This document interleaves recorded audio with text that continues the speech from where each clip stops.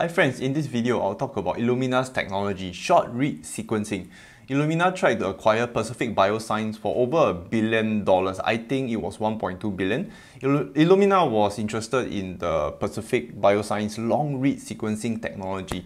The acquisition was blocked because they fear that Illumina would dominate the entire market, and I understand this fear because they already dominate like 70 to 80% of market share. So in this video, I'll be covering the pros and cons for the long and short read technology. I'll also talk about why I may sell Illumina stock if I don't see a certain thing happening in the long term. I'm also going to simplify things. The whole point is to understand, and that's about it. Before I go on talking about Illumina, we need to know our why in investing in Illumina. We invest because we want to grow our wealth, our money to grow. So when you invest, you are putting your money at risk. We need to balance the risk. Too little risk, your wealth will get stuck, and too much risk, your wealth will disappear. So for me, when I pick a stock, I will ask myself, can this stock 10x, could it 10 times with moderate risk? If the answer is no, obviously it's to walk away. The last thing I want is to invest in some low risk companies, invest in them and see my capital grow so little. Or worse, invest in super safe companies and one day disruption comes and wipes out the entire company, the safe company.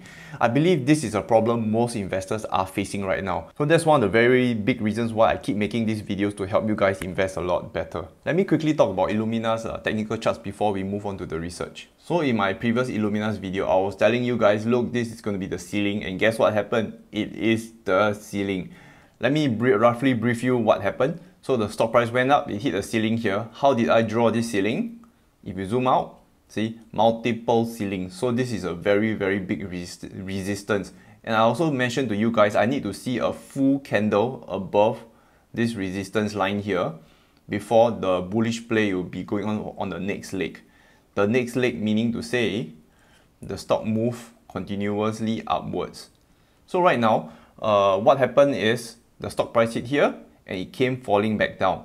But somehow the fall was paused at this level. I'm going to move the support line upwards here. When there's a big gap moving upwards, and also the stock price fell to this line and it paused. It didn't go any lower and it continued its way up. So this is a very strong support line at about $335. I do not foresee this stock dropping anything below this point here, because if you extend this line, it coincides with previous resistance points. So once this line is being broken, the new support. Concluding the technical charts, Illumina is going to range bound between about $380 to about $335 until I see a full candle above this line here. The bullish play will continue. The next earnings is on August 4th, and I foresee a very strong quarter because flu 19 has caused a lot of people to start doing a lot of research, and I won't be surprised if Illumina's consumable sales will just drastically fly up. What's my bull case for Illumina? Look, I'm not looking at like 10 to 20% growth a year. I'm looking at a future where there's going to be mandatory for everyone to get their genome sequence. I covered this why in my two previous videos about Illumina. It's not about if it's ever going to happen, but it is when. It's not going to make sense not to. It saves lives and it saves the government plenty of money. So now we know the why. Let's go into the long read versus short read. And by the way, friends, appreciate the early thumbs up. The whole goal here is to read the full length of the genome. There are two ways, the long read and the short read. Illumina does the short read and have majority share of the entire market. Pacific Bioscience does the long read. Both have its advantages and disadvantages, and I'll explain. Please note I'm not a scientist, so forgive me in any errors in the words I use. Just get the gist and the summary of it. So this is our target sequence. We want to read the entire line. The problem is there is no technology that can read the entire line. So what we have the long read sequence and the short read sequence. So long read sequence is reading as much as they can, because there's no technology to read all the way, there will be gaps in between. Short read sequencing is as good as reading short reads, and you try to compile everything to reconstruct the entire line to read the entire genome. So for short reads, this is what they do. So this is something they want to sequence. They'll break it up in many small parts.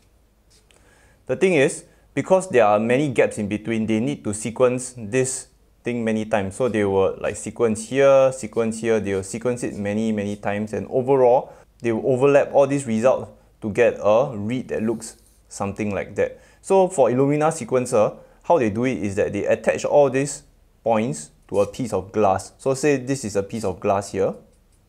They will attach all this to a piece of glass, and this is how the Illumina sequencer reads short read. This is how Pacific Bioscience sequencer work. They have some sort of a ring here. What they'll do, they'll feed the genome around this ring here, so it goes through this ring. And as this thing goes through, this ring here is the reader. So this ring reads this sequence going through. The biggest problem is when this genome goes through the reader, this genome goes through at 1000 bits per second. The fastest reader available out there can only read at 150 bits per second. So this results in a lot of broken reads. That means you are able to read a little bit and it's all broken. So the error rate becomes really high for long reads. So what they have got about doing this is they actually feed it into a ring system, and it keeps reading and reading and reading. So if I were to draw this out, it basically reads like this. A circle, it reads like this. And because it has a lot of errors, it keeps reading and reading and reading and reading. And overall, you compile everything together, it has a less than error rate of about 1% to 5%. This is still quite a high error rate. The advantage of short reads is cheap and fast. Illumina did a fantastic job to bring the cost down from like $3 million to less than $1,000. Think about it this way. The only way technology gets widely adopted is when cost is brought down substantially. Think about SpaceX. Reusable rockets make space more accessible. Cheaper electric cars bring wider adoption. Remember, electric cars last time wasn't really possible. I remember 20 years ago when I took an airplane. Airplane was a lot more expensive back then. So now, a lot of people can fly. Application for short reads are better because it's cheaper and faster. Short read is also better for stuff with less base pairs. Do note humans have like 3.1 billion base pairs while a simple bacteria have about 2 million. So I was looking through all the sequencers available, and Illumina sequencers have the lowest error rate, and it is cheap. So it has a very good balance. That's why they have a very big market share. The advantage for long reads are better for stuff with bigger base pairs. Long reads contain more information compared to short reads. However, it is really expensive.